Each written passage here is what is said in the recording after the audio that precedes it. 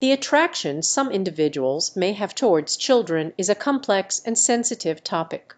It is important to understand that the attraction itself is not acceptable or supported in any way.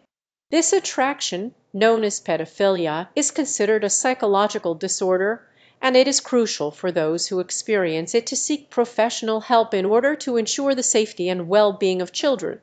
It is important to remember that the well-being and protection of children should always be our top priority. Let's focus on promoting a safe and nurturing environment for all children to grow and thrive.